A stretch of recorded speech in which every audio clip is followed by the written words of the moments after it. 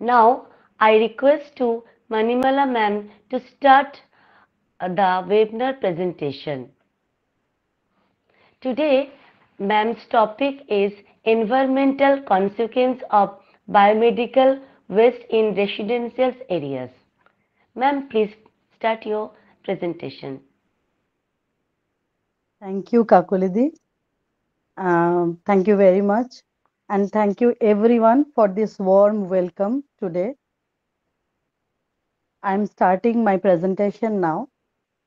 So, my topic of today's discussion is environmental consequences of biomedical waste incinerators in residential area.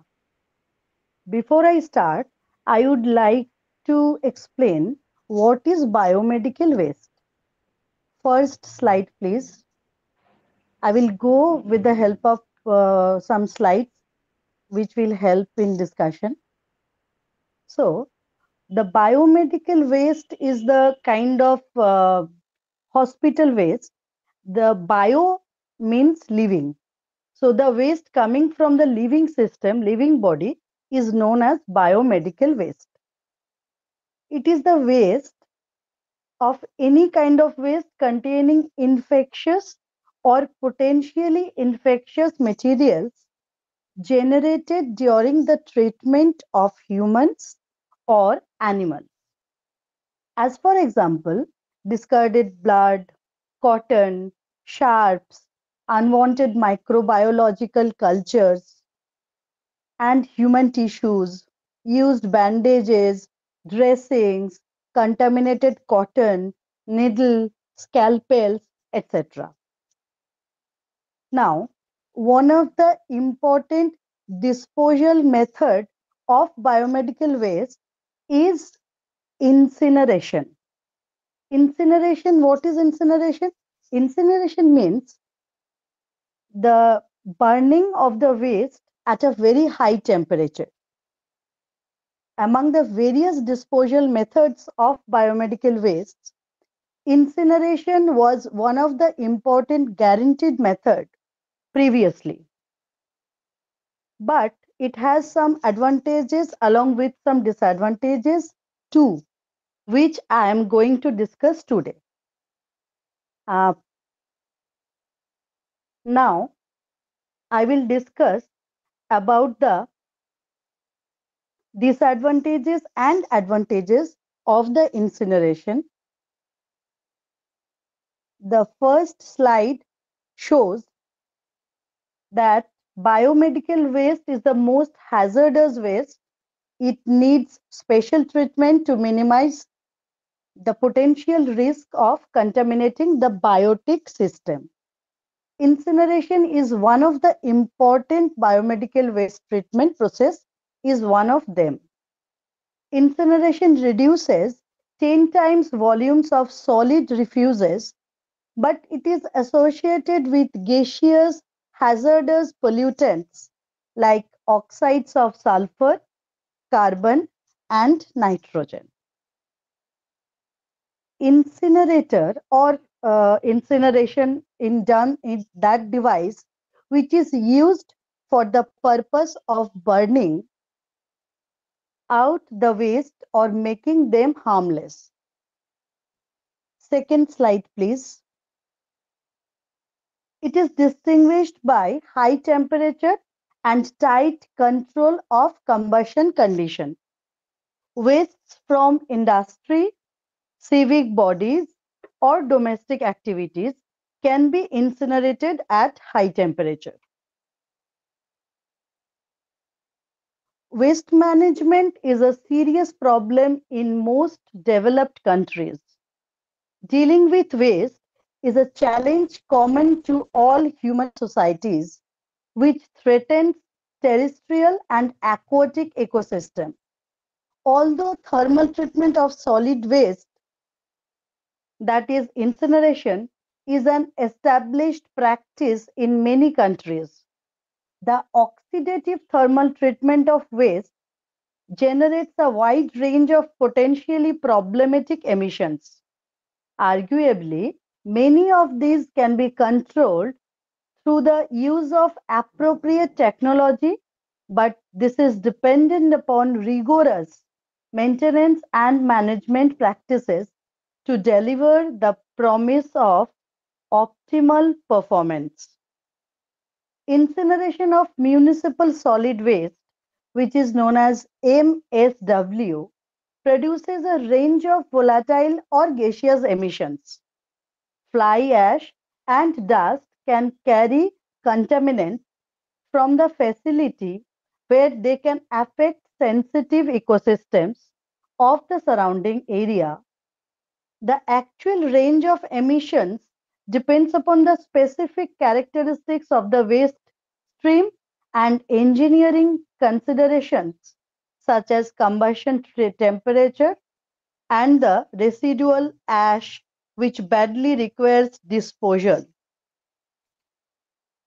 Incinerators is one of the greater environmental concern nowadays. In healthcare sectors, strict source separation programs are maintained. It is one of the important techniques for waste removal. An incinerator is any device or machine built or used for the purpose of burning out waste or making them harmless. It is a special form of waste burning distinguished by high temperature and tight control of combustion conditions. This controlled burning of wastes arise from industrial, municipal, domestic activities and can be in the solid, liquid or gaseous state. Incineration will bring about a tenfold reduction in the volume of solid refuse treated and hence will extend the life of existing and proposed landfill sites. Incineration is also, however, associated with the emission of gaseous hazardous pollutants, including oxides of carbon, sulfur, and nitrogen, particulate matter, dioxins, furans, fly ash, etc. It is the thermal oxidation of waste products at temperature excess of 850 degrees centigrade. Incineration cannot be regarded as a sustainable technology for the waste management. Now, next slide. I will explain the advantages and disadvantages of incineration. Now, if I come to the advantages of incineration, next slide. At high temperature, when the wastes are burnt, that is incineration is done, the wastes containing pathogens or infections and toxins can be removed easily. It is a true fact. And the incineration ash, which is known as fly ash, that can be used to produce bricks also. So these two are very prominent advantages of the incineration. Now I will come to the disadvantages of incineration. Incineration process cannot be regarded as a sustainable development. Why? Because it is making a 100% hazard-free contrivance is next to impossible, is just not possible, giving the full guarantee of removal of the infectious waste, as well as incineration releases, it's the most important point, incineration releases into the air a wide variety of pollutants like dioxin, furans, and some metals like lead, mercury, cadmium, and particulate matter. Incineration is a leading source of highly toxic dioxins, lead, mercury, and other dangerous air pollutants that threatens human health and environment. A medical waste incinerator releases into the air a wide variety of pollutants, including dioxins and furans, different acidic gases which are adversable consequences on public health and environment. Dioxin is a known carcinogen. Carcinogen means which can cause cancer. Dioxin is a known carcinogen that is linked to birth defects, immune system disorder.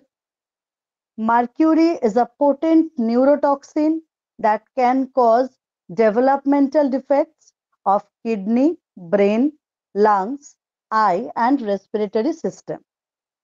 Incineration produces both toxic air emissions and toxic ash residue which affect the local environment hundreds or thousands of miles away. It is an engineered process using controlled flame combustion which degrade the waste materials thermally. Incinerators reduce the solid mass of the original waste by 85% and the volume by 95% depending on composition and degree of recovery of hazardous materials. It has strong benefits for the treatment of certain waste types such as clinical waste where pathogen and toxins can be destroyed by high temperature. Now, I would like to mention some alternatives to incinerations. Prevention and minimization are widely referred in international laws, most especially in Bamako Convention, which explicitly defines incineration as incompatible with prevention and clean production practices. Landfill is not a viable alternative as they are unsustainable and environmentally problematic. Instead of assuming that society will produce ever increasing quantities of waste, so waste minimization must be given top priority. Discards must be segregated so that each fraction can be optimally recycled instead of the current system of mixed waste disposal, which affect occupational health of waste workers. Waste stream disaggregation, composting, and recycling, on the other hand, are some of the alternative systems can divert the majority of the municipal discards away from the incineration. Now, next slide. I will express here the consequences of public health and environment with the help of some charts or comparative studies. Dioxin and furans are carcinogenic, as I already mentioned. They are linked with birth defect, immune system, and disorder.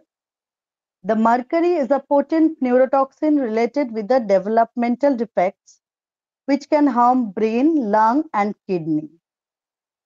In this context, Minamata disease can be given as an example of biomagnification of mercury that also can be recalled. Air emission from incineration affect the local environment and may affect communities hundreds or thousands of miles away. Ash residue from incinerator is sent to landfills for disposal where the pollutants have the potential to leach into groundwater level. Presence of fluoride in toothpaste is banned now after knowing the harmful effects in our body. Now, in next two charts, I will explain the comparative study of typical emission factors for selected constituents from the incineration devices and their permissible limits of different pollutants in this regard.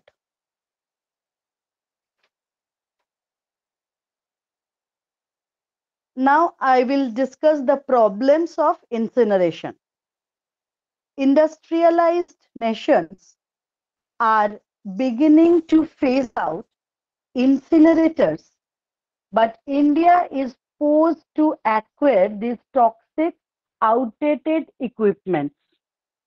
Medical waste contains more plastic per volume than municipal waste, and much of this plastic is chlorinated. That is, they are made up of polyvinyl chloride, which is popularly known as PVC. The biomedical waste management and handling rules, although lay down that no PVC waste should enter the incinerators, but this is far away from the reality. Medical waste incinerators do not have advanced air pollution control devices and are frequently run by janitorial staff of the hospital who are not professionally trained. Besides all these problems, there are some occupational problems also, which is known as occupational hazards or occupational studies. From this, we can say that occupational exposures to hazardous emissions in waste workers are due to a old age combination. Next slide please. Occupational exposures to hazardous emissions in waste workers are due to a old age combination of factors.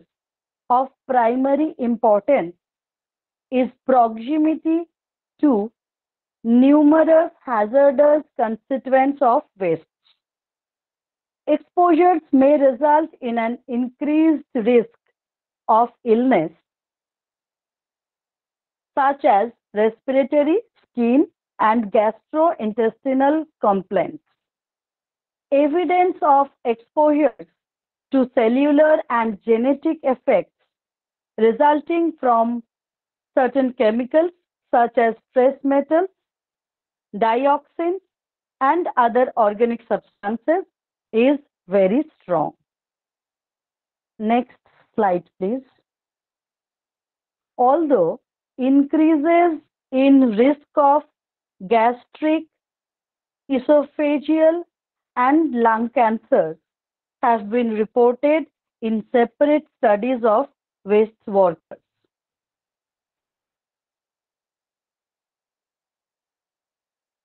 Now, in this regard, I will give some case studies like a lack of landfill space, tighter regulation to restrict the quantity of waste going to landfill together with environmental problems with old landfills have driven municipalities in many countries to look for new methods of handling waste.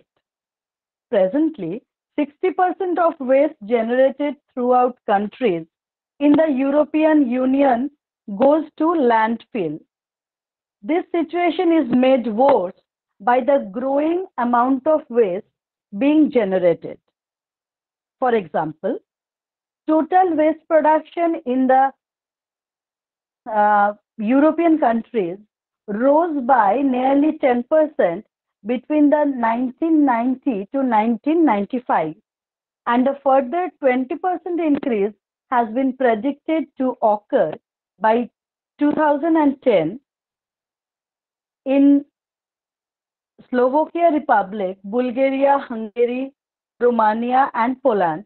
Economic growth may lead to a doubling of municipal waste generation. One of the methods being chosen to deal with the current waste crisis is incineration, a method which is promoted as reducing the volume of solid waste, thereby lessening the burdening of landfill. However, incinerators are not the solution to the waste problem. Indeed, they are symptoms of non existent and ill conceived policies for the management of material resources.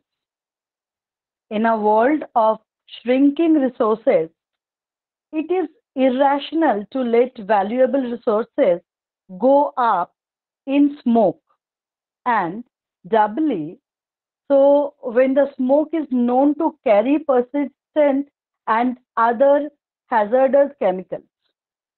Incineration cannot be regarded as a sustainable technology for waste management and has no place in a world striving to change towards zero discharge technology.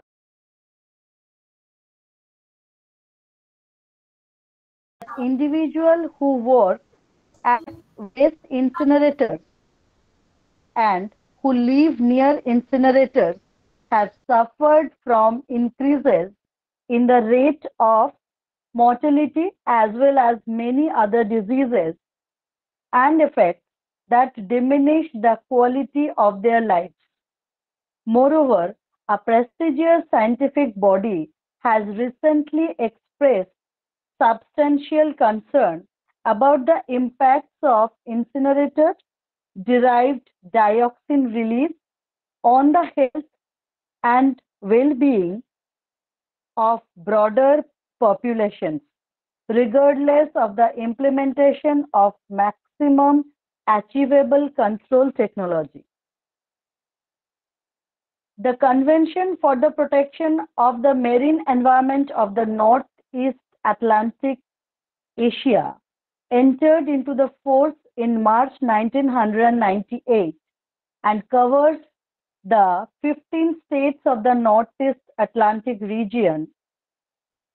At the OSPER meeting held in Sintara, they claimed that the commitment for the cessation of release of hazardous substances within one generation will be discharged emissions the loss of hazardous substances, which is an alternative to the incinerator. Now, I will describe the adoption of zero discharge, how that can be maintained or how that can be reached. The aim of zero discharge is to halt environmental release of all hazardous substances, although it is sometimes discussed as being simplistic or even impossible. It is a goal whereby regulation can be seen as resting places on the way to achieving it. We live in a world in which our resources are generally not given the precious status by industry and agriculture which they deserve. In part, this has led to the creation, particularly in industrialized countries, of disposable society in which enormous quantities of waste, including avoidable waste, are generated. This situation needs to be urgently changed so that the amount of waste produced both domestically and by industry is drastically reduced. Ways to help waste reduction include the use of economic instruments and environmental taxes. The use of these measures is supported by the EC, and a number of environmental taxes are already in place in several European countries. However, more action is presently required to stimulate the change needed in reality. Current levels of recycling in European countries.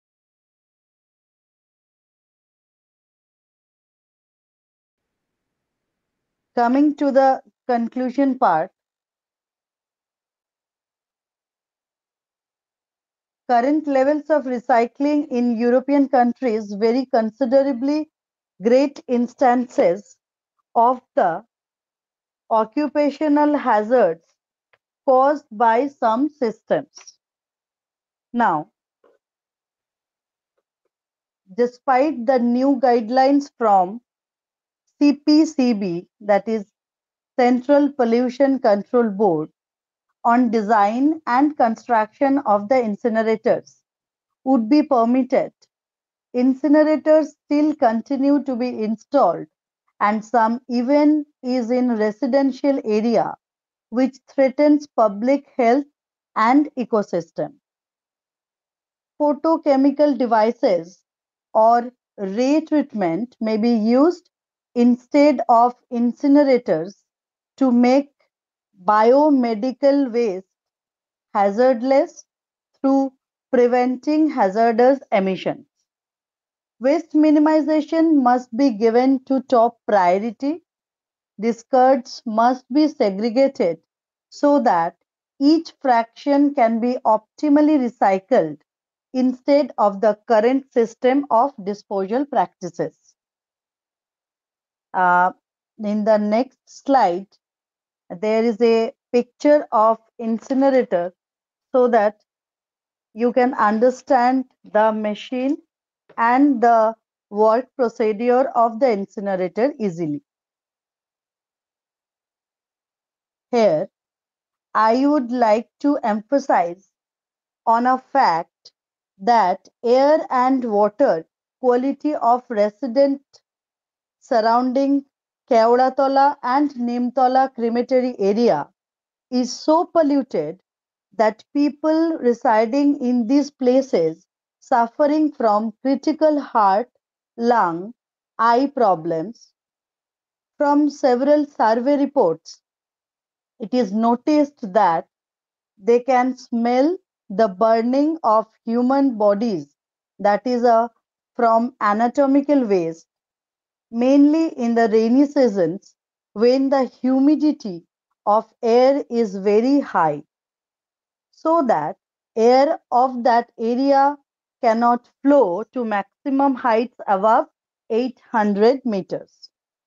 As our environment is suffering as a direct result of an inadequate waste management framework, which needs to be drastically overhauled in the immediate future. Waste policy in the developed countries widely accepts the hierarchy of waste management to be waste prevention, reuse, recycling, thermal decomposition with energy recovery. In spite of these general consequences and a growing coherence of this hierarchy in policy lines, individual member of the state function, directives and the majority of wastes is associated with the incineration policies. Importantly, these are the methods which also entail the highest and most serious environmental and health risks. A move towards a waste policy aimed at reducing health effects should put more emphasis on prevention and reuse. Presently, waste policy is not founded upon health data.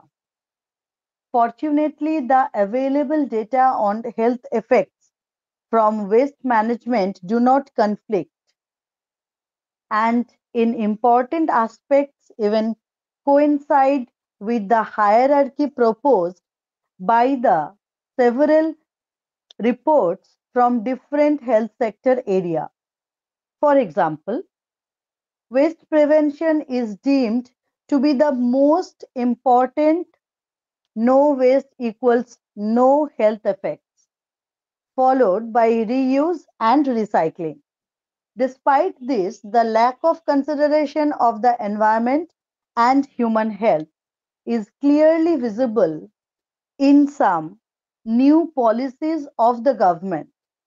For instance, regulations put in place for incineration by the authority with national limits on this issue are based on what is technically achievable rather than on health and environmental data. The precautionary principle acknowledges that if further environmental degradation is to be minimized and reversed, precaution and prevention must be overriding principles of policies. It requires that the burden of proof should not be laid upon the protectors of the environment to demonstrate conclusive harm, but rather on the prospective polluter to demonstrate no likelihood of harm. The precautionary principle is now gaining acceptance internally as a foundation for strategies to protect the environment and human health. Current regulation for incinerators is not based on the precautionary principle. Instead, it attempts to set limits for the discharge of chemicals into the environment which are designed as safe. In the current regulatory system, the burden of proof lies with those who need to prove that health impacts exist before being able to attempt to remove the cause of the problem and not with the polluters themselves. Based on the knowledge regarding the toxic effects of many environmental chemical pollutants, we have now reached a situation, and indeed there are some time ago where health studies on incineration have reported associations between adverse health effects and residing near to incinerators or being employed at an incinerator. These studies are warning signs which should not result in government inactivity, but rather to decisions being taken which implement the precautionary principles. There is already sufficient human health and environmental contaminations evidence to justify a phase out of the incineration process based on the precautionary principle.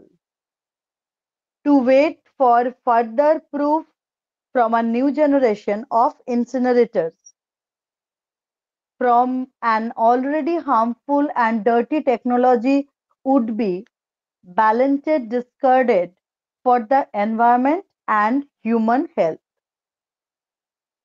As our environment is suffering as a direct result of an inadequate waste management framework which needs to be drastically overhauled in the immediate future. At the end, I would like to conclude on a note of Rabindranath Tagore, পঞ্চভূতে দগ্ধ করি দিয়েছে বিশ্বে ছড়ায়. Thank you. With this line, I would like to conclude my presentation, and at the end, I would like to thank Modak Trainer Academy with my heartfelt gratitude for giving me this platform